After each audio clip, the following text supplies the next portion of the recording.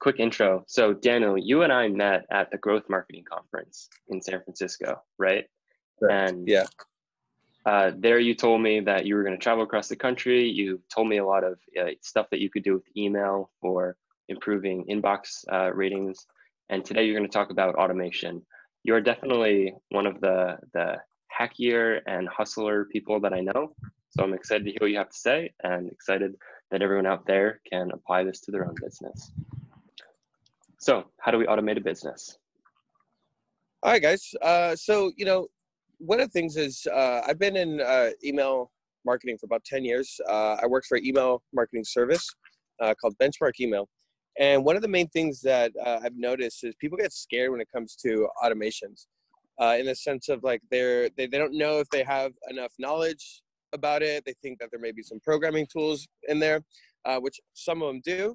But I got to tell you, if you're using an email marketing service that the automation is complicated, go ahead and change because there's a lot of them out there that have really good ones.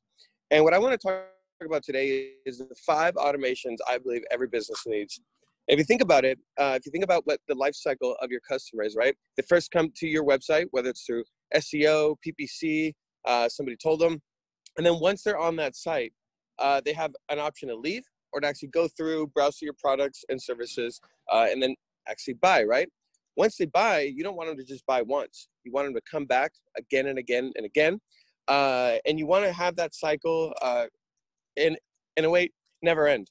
So when it comes down to the 5 automations, the first one that we want to talk about is nurturing a lead, right? When somebody comes to your site, we are all very familiar with that pop-up that shows up, right? Like give us your email in exchange of 10%, free shipping, something like that.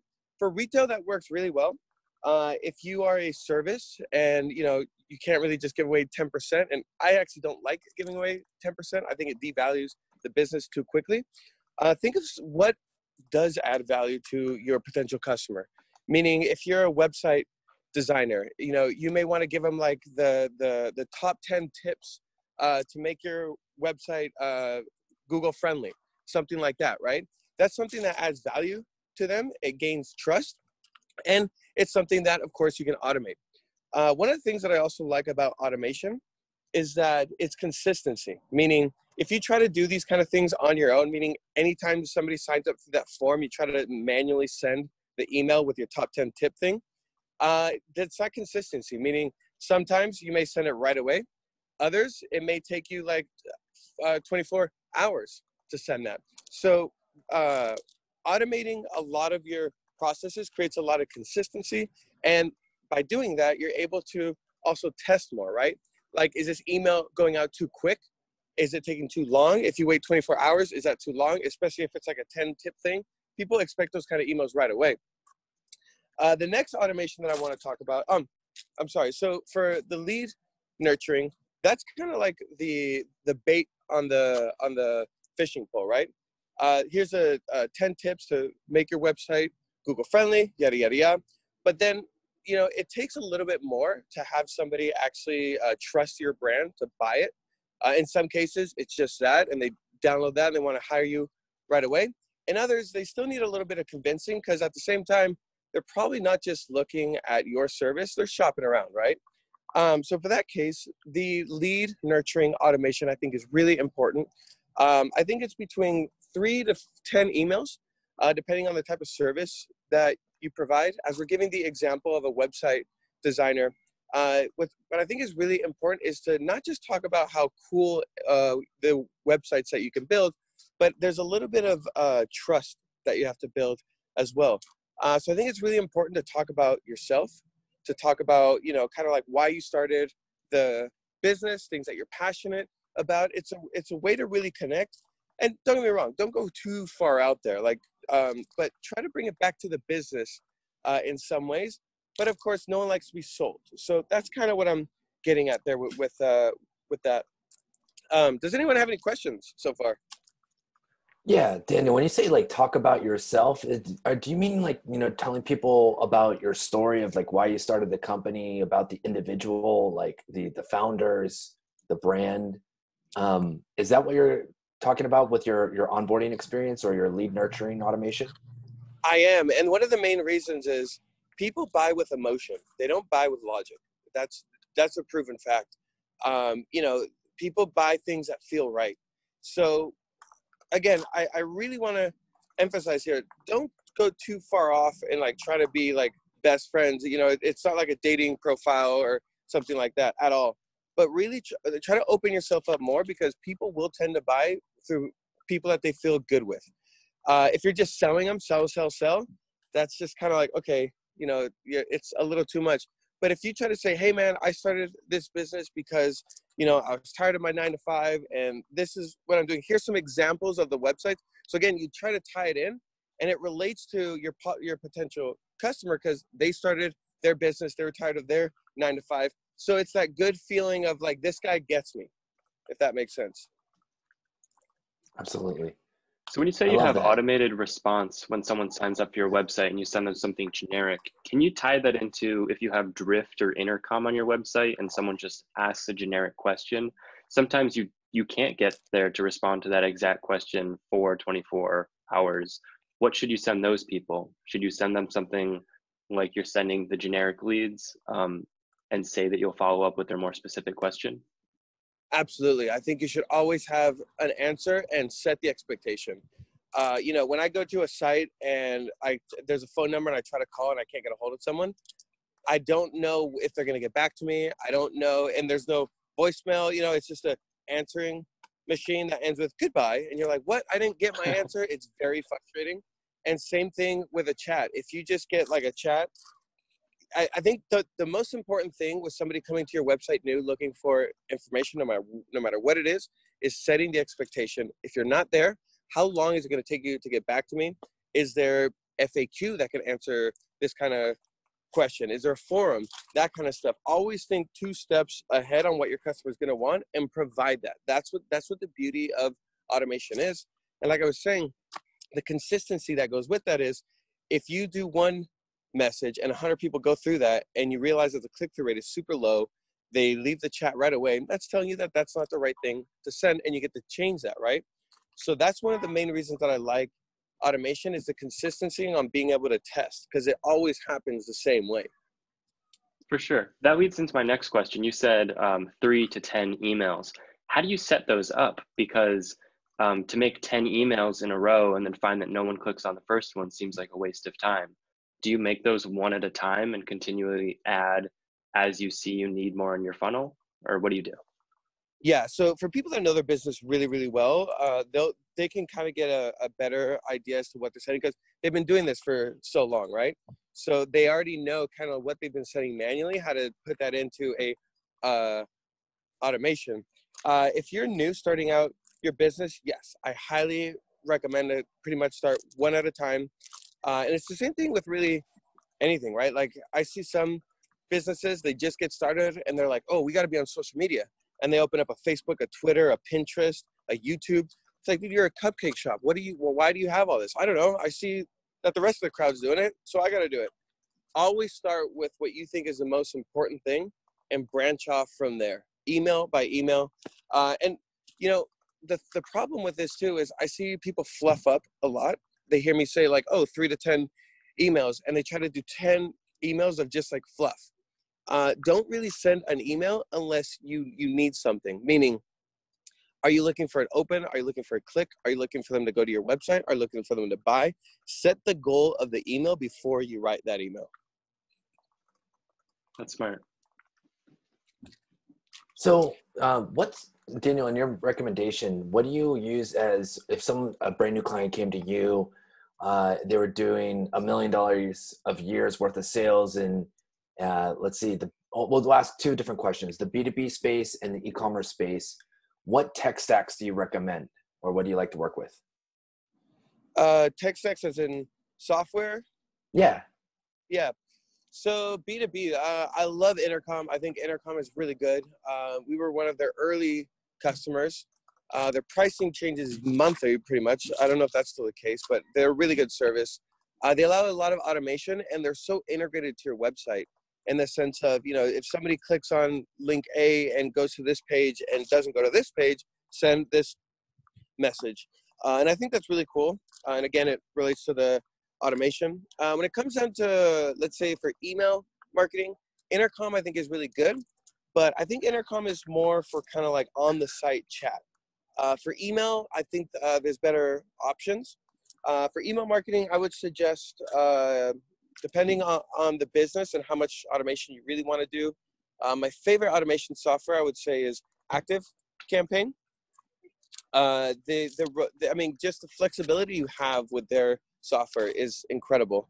Aside from that, Benchmark Email, of course, and MailChimp. Those are the three top email services that I would highly recommend. They're very intuitive and have a lot of automation possibilities. So I've heard Slack. I heard of Active Campaign before. And I've heard of MailChimp. What is a Benchmark Email? So Benchmark Email, it's a do-it-yourself email marketing service. They've expanded to much more than that now. They actually include CRM and landing page software as well. Interesting. Yeah. So, I mean, I've worked with the company for almost 10 years. And I got to tell you, the people behind that software, they really care. So it's really good. Their focus there is being the most intuitive and the easiest to use. That's really their main focus there. So yeah, good option for email marketing. Communication, I highly recommend Slack. Skype just doesn't cut it. If you're using Skype, you're in the 90s still, early 2000s. Slack is the way to go. I mean, if you pay, I think it's like $5 per month per account or something like that. You get the screen sharing, get all that cool stuff. Totally worth it. The Google Drives and the Dropboxes can't go without that. And I think Zoom, like that's all the software you pretty much need. Well, great finds. Those are all great techs. Yeah. So, I don't know how we're doing on time, but I want to make sure to cover two automations that I think a lot of people forget about. Because we all focus on the lead nurturing, trying to make the sale. We focus on cart abandonment, right? But one of the things that I don't see as much is trying to get feedback from your customers. And whenever a purchase happens, if you have a CRM that goes in there, normally your CRM is connected to your email. So what happens is when somebody makes a purchase, we all want to get that feedback, right?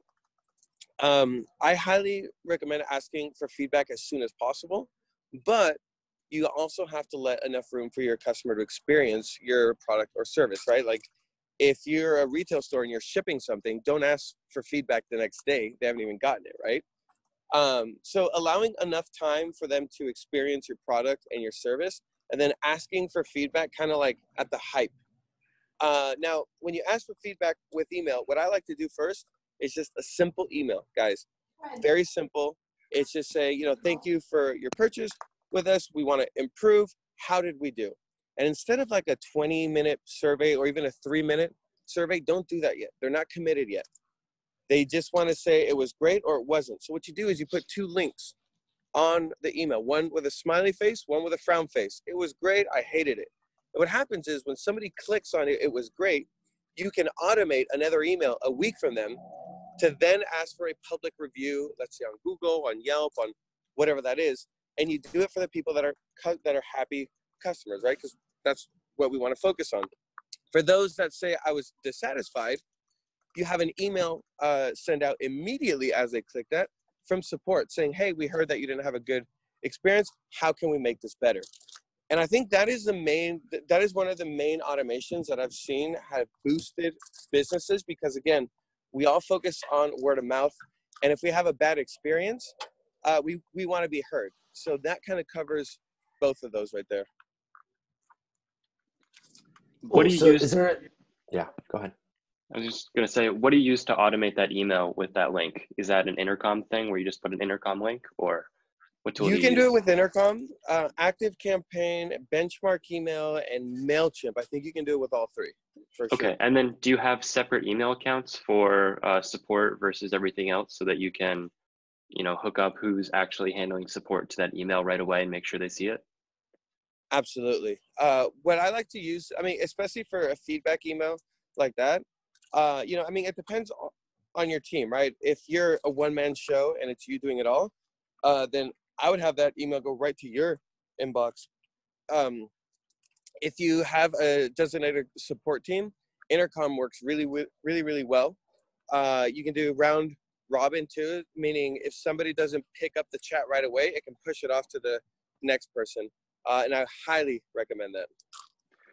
Gotcha. I want to dive into another question just around images in your emails. I'm assuming because they already bought something from you, they've, been on an opt-in list or something and it's going to get delivered. But I've heard a lot around if you include images in your emails, they're a lot less likely to be delivered. Do you have any recommendations for that? Like Absolutely. the smiley face, frowny face. Yeah. So with the smiley face, frown face, as long as the images are small, and what I mean by small is under 100 kilobytes, you should be fine. Your entire email should be under 1 megabyte. And again, there are some ISPs that block it. So, remember that. Make sure that your emails look good no matter what, even if the images don't show up. How does your email look? If you can Google this, actually, this is pretty funny. Look up Transformers email, no images. So with the Transformers movie, when it came out, they sent out a blast, and somebody had the idea, said, what happens if their images don't load? So click on images. Yeah, right there. And they created this email. Scroll down a little bit, Transformer. I think it's maybe Optimus Prime if you type that in. You'll see how creative they got with this. This was really cool.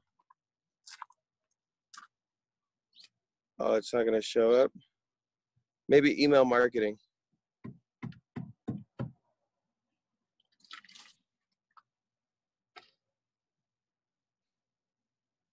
There you go. That's the one, I think. Oh, they're not going to show the image? Really? Come on. Anyway, what they did is they created the whole email using images, and they stacked them up in a certain way so if the images didn't load, you just get the little squares, right? So they made the Optimus Prime logo with the missing images of the squares. That's awesome. So again, that shows like how far they went to, prepare themselves if the images don't load. Again, if these are people that you're emailing regularly, the images, I'm not too worried about. Some ISPs do block that. As long as your email is under 1 megabyte, you're normally fine. I'm going to make sure to find that and I'll send it to you because it's really funny. Other things to look at for email deliverability, check and see if you are blacklisted. There's a lot of times that people come to me and they don't even know that they've been blacklisted. There's a lot of nonprofits that are spam traps.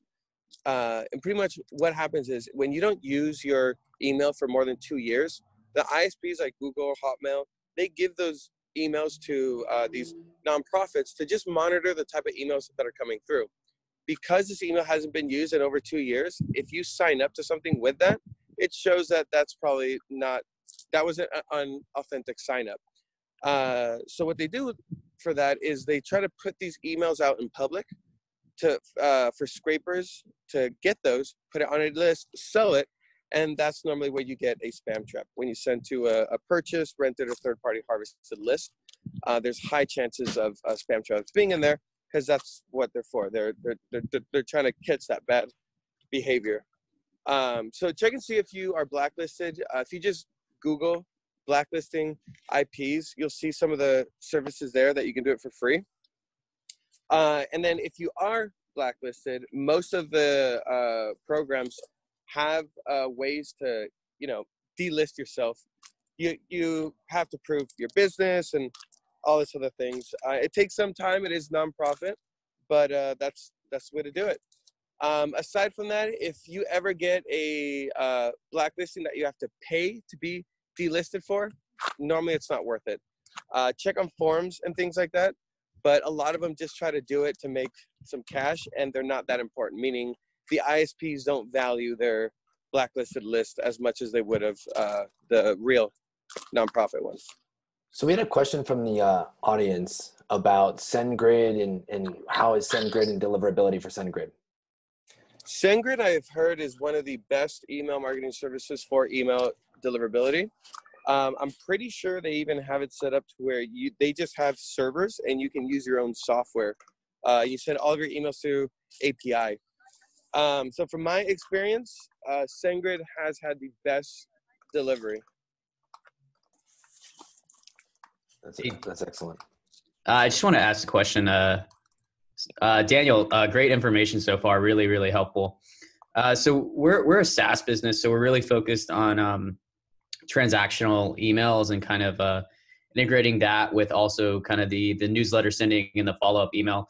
Have you worked with any SaaS businesses in this respect? And kind of, can you talk about how the kind of stacks work together in regards to like using SendGrid with MailChimp, or even like kind of combining different mail services together?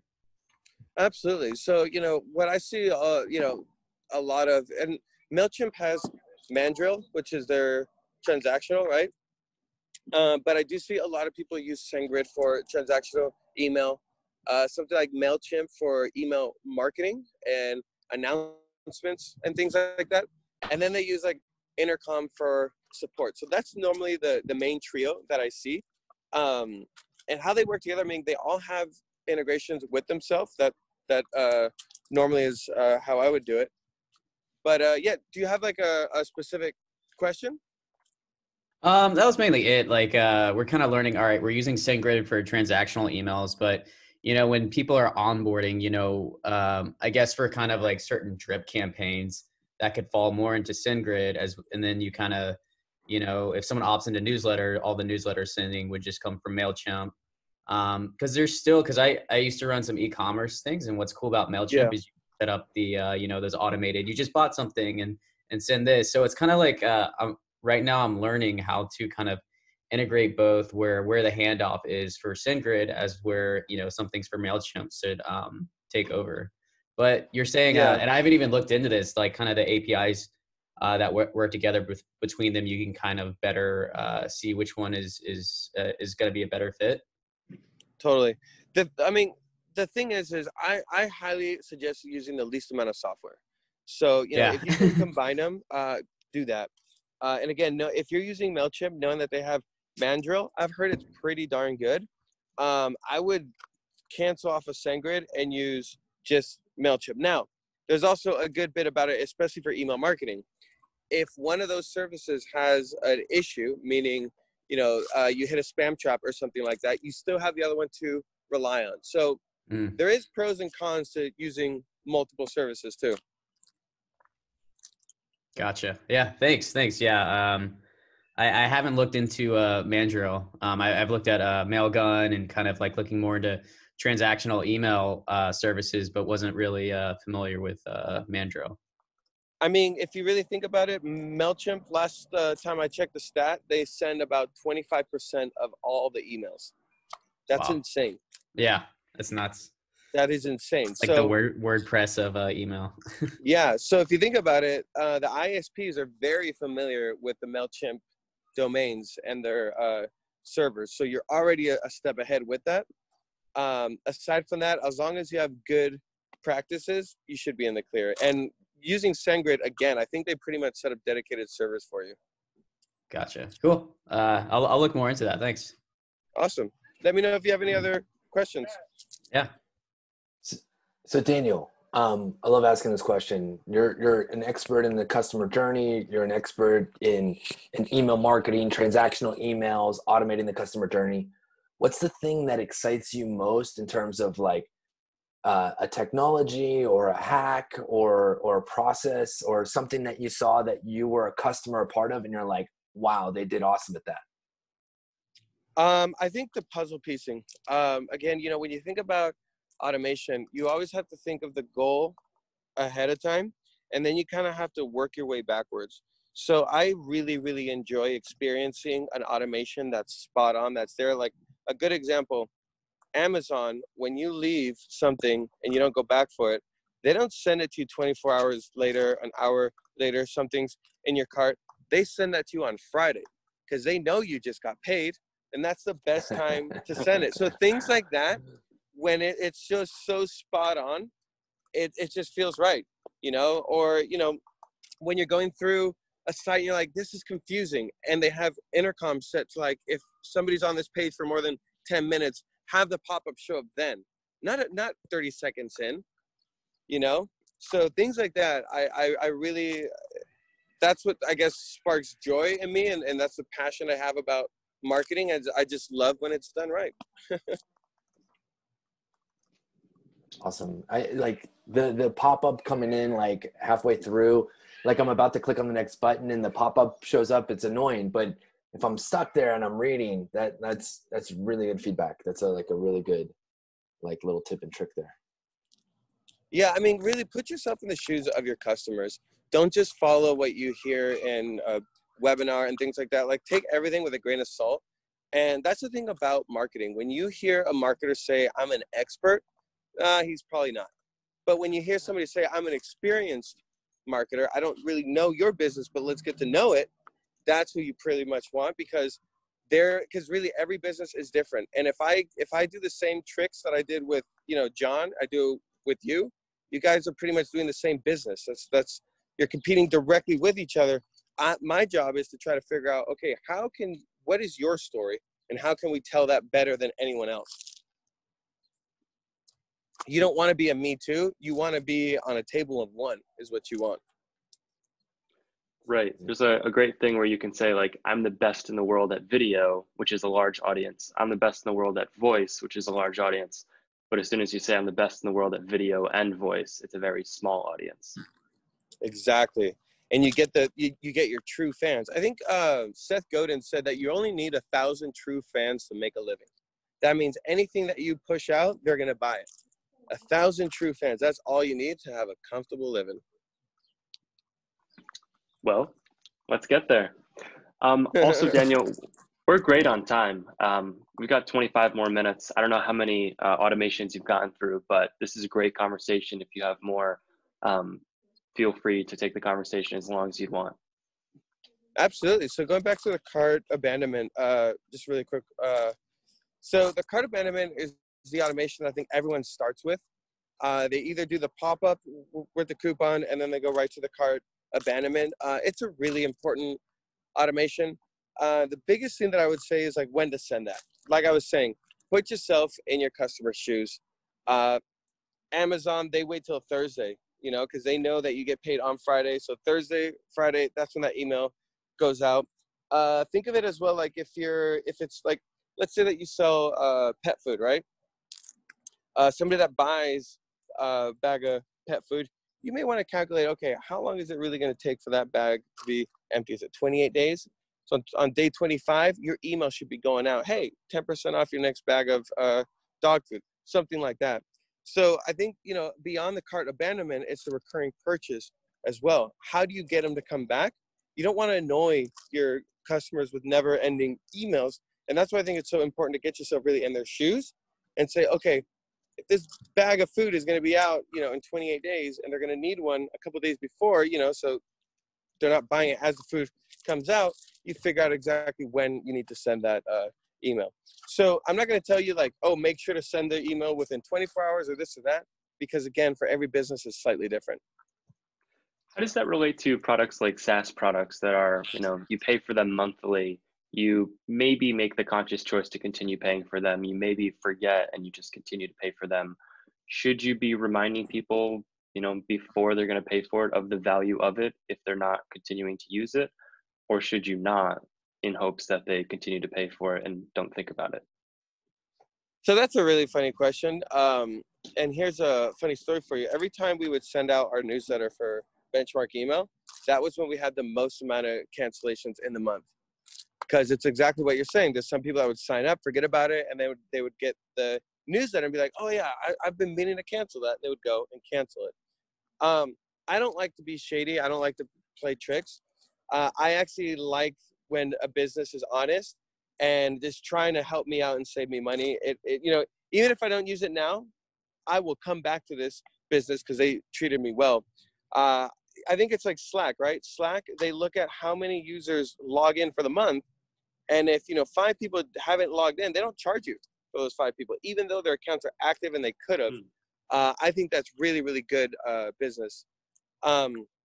So, if you're on a monthly subscription, you normally send a receipt out, right? Because when they renew, even if it's automated. So for that, I highly recommend, like you said, explain the value. Remind people what other customers like you are doing with your software. Things like that really goes a long way, because there's some people that they just don't have the time. Look at your habit, how you wake up, you eat breakfast, the things that you do. It's really hard for a business to kind of get in there to be part of your habit. But the more that you can entice them with value, I think it will work out. And like I said, I don't like the businesses that are quiet and be like, no, don't send out a receipt. They'll see it on their credit card. I see that. That's kind of just shady. That's good advice. That's actually really good advice. My second part to my question for that is, when you're onboarding someone, how would you set up your 14-day trial email such that you email them enough to provide enough value that when it comes to that first payment, they want to pay, but you don't email them so much that they're just like, these people are just trying to get something out of me. I need to run. Yeah. So again, content is king in this day and age. And it's not just, let me show you how to use my software. It's let me show you how to grow your business. And oh, by the way, we're going to use my software. That's how it works. Your customer is the hero here, not your business. Your business.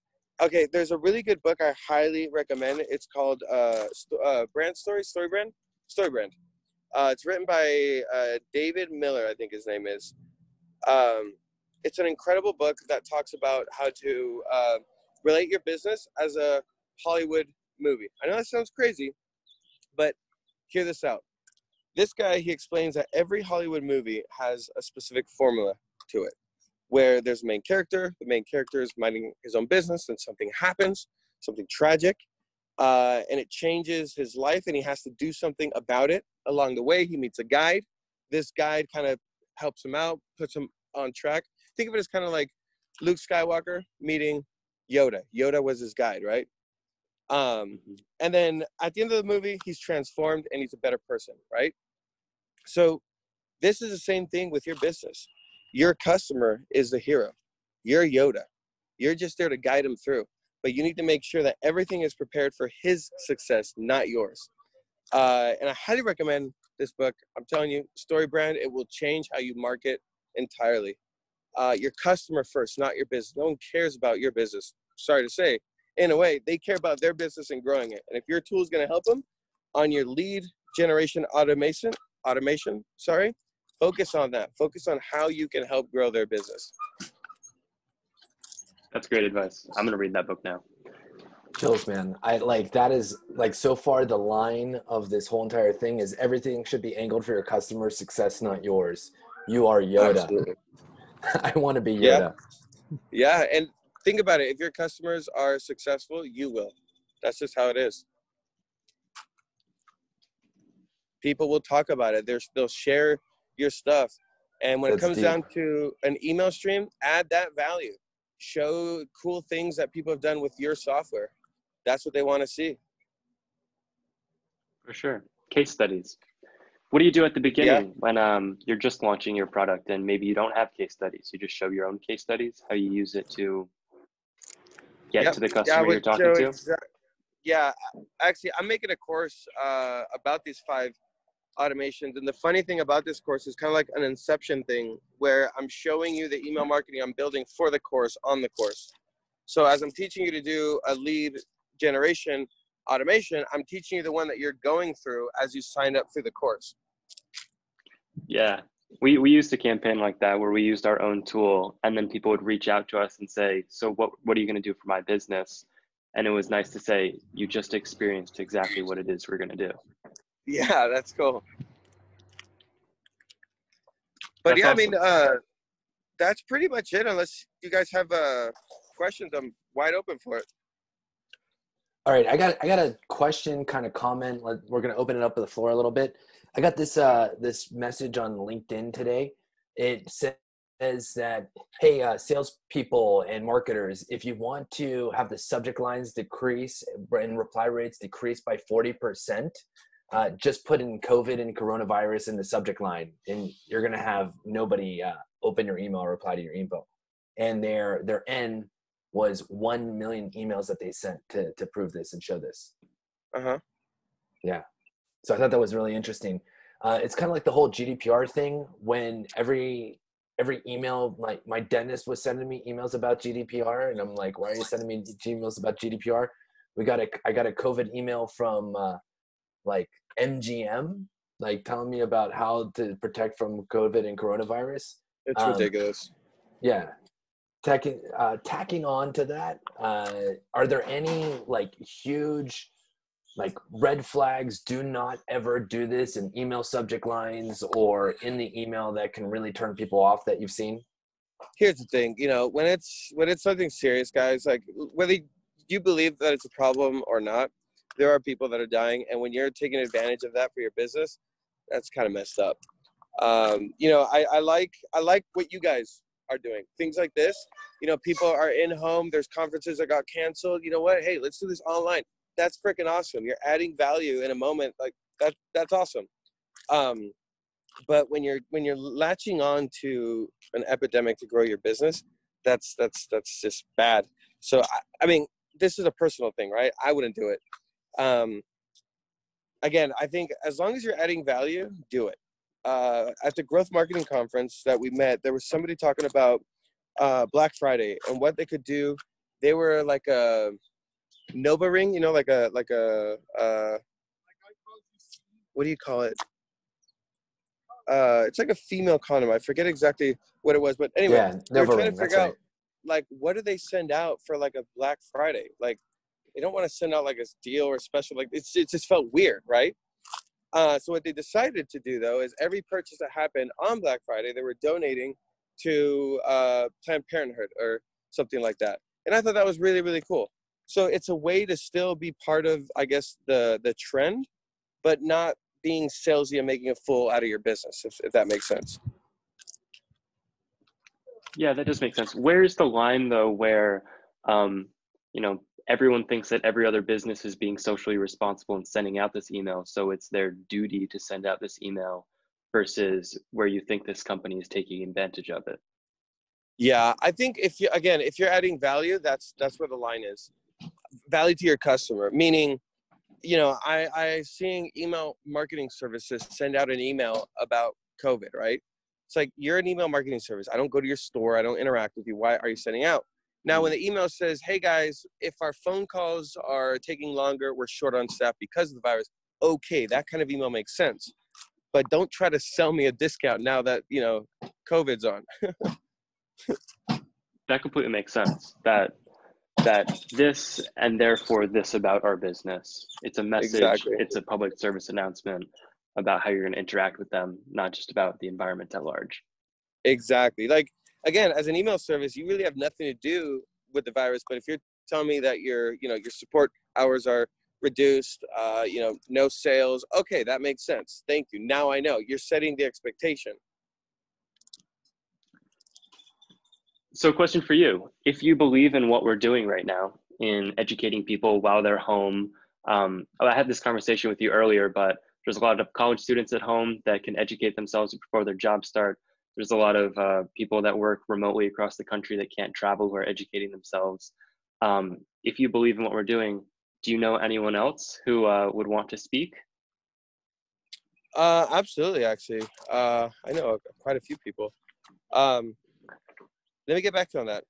Cool. Would their goal be to make up for speeches that they would have done elsewhere in person?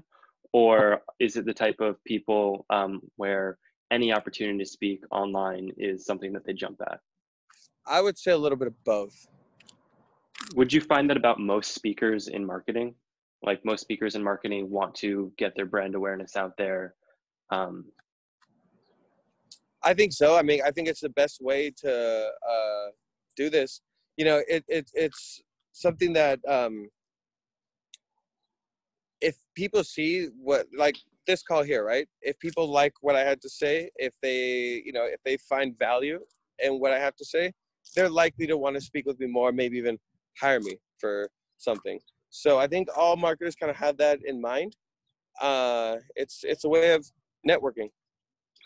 Would you recommend that other people start live streams like this in this current environment? Or would you recommend that would it be better for their business to do that? Or would it be better to band together with multiple people so that you have consistency of content?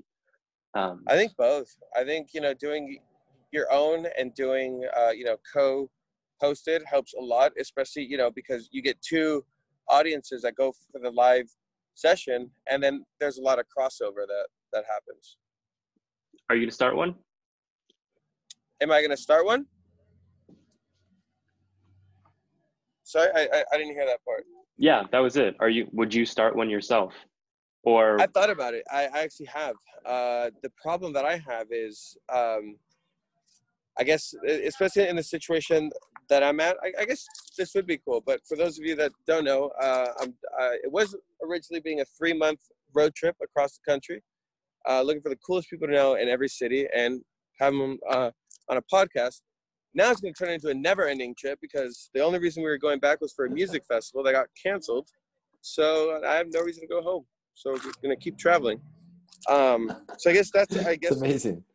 What I saw is like the issue that, it's hard to kind of go through this, but I think it's the best way to do it. So you guys may have inspired me to really get this going.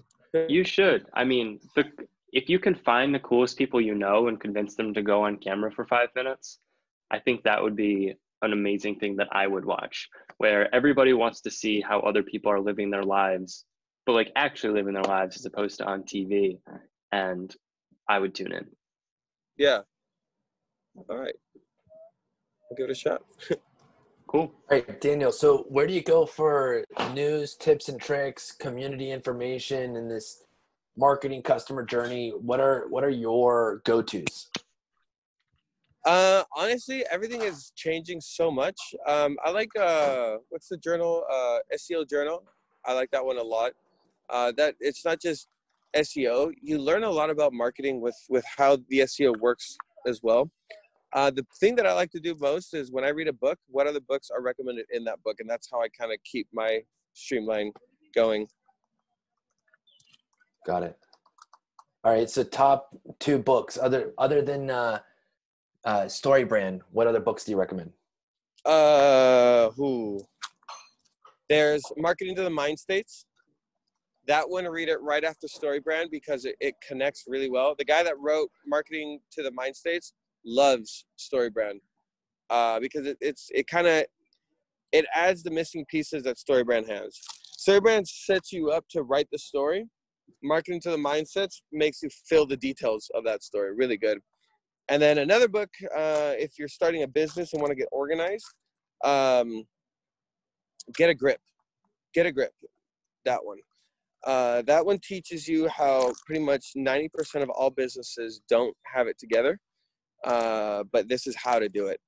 And it's really, really good how they set up, your 10-year goal, your 5-year, your 3-year, because some people, they don't even think 10 years from now. And I'm not saying that it has to be perfect, but this book gives a really good kind of like explanation to set you up for success and to realize if you're not on track or if you are, it's really easy. Because right now, I bet you I can ask a bunch of businesses, are you on track? And then be like, I think so. I don't know.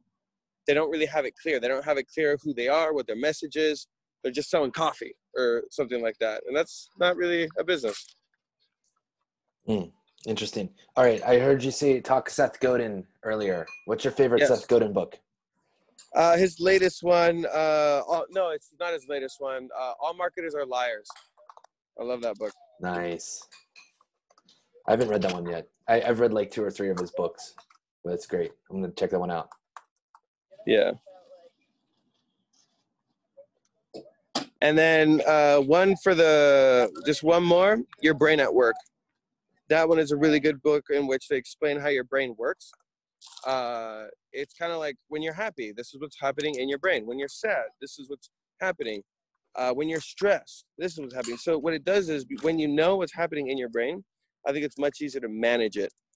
And it teaches you a lot about time management as well. When you get to work, first thing, we all go to our emails, right? It's the worst thing to do, because it sucks up a lot of brain power, and you need that to make other decisions. If you look at Mark Zuckerberg, he always wears the same clothes. The reason being is we can only make so many decisions per day. So he wants to save that by not even having to choose what to wear. That's how like focused this guy is. Dang. Okay. When the store is open, I'm buying 6 of the same pair of jeans. Cool. So we don't have that much time left. So this has been really, really helpful. Where can people find you online so they can learn more about you, your journey, and what you're doing? Yeah, you guys can find me on LinkedIn if you search for Daniel Miller, followed by Benchmark Email. I think that's the easiest way to find me. I'm no longer with Benchmark, but it's a company that I've worked for almost 10 years. So there's a lot of content out there with that. Aside from that, you can follow us actually on our Instagram, The Coolest People We Know. As we mentioned, we're going cross country, looking for the coolest people to know in every city and having them on a podcast. So you can find us on Instagram and on all the major podcasts, such as Spotify, Apple, Google One. And who are you looking for that if they reached out to you, they could help you with what you're doing? Really, we're looking for people that are genuine. That's who we're really finding that the pattern is of the coolest people. It's people that they're doing what they love, no matter what it is. It's not about money. It's not about fame. It's not about anything but just doing what they love. If they happen to make money and fame with that, then that's great. But you can really see these genuine people. We were in Page, Arizona, a couple weeks ago. Beautiful city, and we met this teacher that spring break was about to start, and he was giving us all this advice as to what to do. And he's talking about how he takes his students out, and this. You could tell this guy had passion for what he does. And on top of that, he took the rest of the week to his time to take us out on really cool hikes, showing us cool places. And again, just how genuine it all was. We had to have somebody like him on our podcast. So yeah, we invited him. I think he'll be our 5th episode. So far, there's only 1 out. But yeah, anybody that's genuine and doing cool stuff.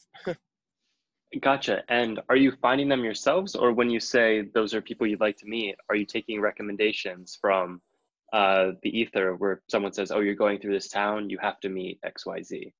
Oh, absolutely. Actually, if you go to our website, thecoolestpeopleweknow.com, there's a form there, and you can see our map there. And if anybody knows, based on the map, what we're doing, if anybody knows anybody in those cities, please let us know. We'd love to talk to them.